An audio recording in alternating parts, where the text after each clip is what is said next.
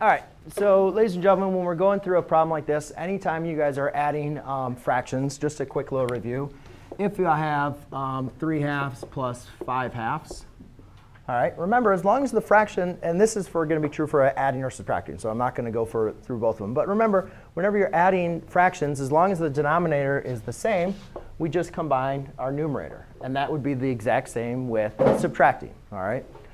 Please just remember, ladies and gentlemen, you have to simplify your fraction. 8 divided by 2 is reduced down to 4, OK? Now, in this case, we have a mixed number added to a fraction. So the first thing we need to do is convert our mixed number into a fraction. So to do that, we multiply our denominator times our whole number, and then add that to our numerator. So my improper fraction would now be 2 times 3, which is 6, plus 1 is 7. So I have 7/3 plus 1/4. But now they do not have common denominators. So I can't just add 7 and 1. I have to get common denominators. So to do that, we need to determine what is the least common denominator. Now, the foolproof method to do this, if you can't do it in your head, is just list the multiples of each denominator.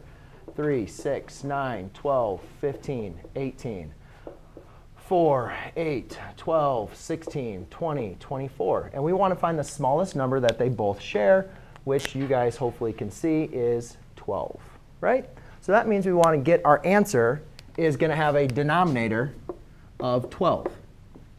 But before we can do that, we need to make sure we have common denominators.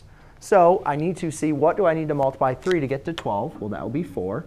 And since I need to produce equivalent fractions, I'm going to multiply by 4 over 4. For 3, I need to multiply by 3 over 3. And then, as we go through, just like we multiply fractions, we multiply straight across. So therefore, I have 28 over 12 plus 3 over 12.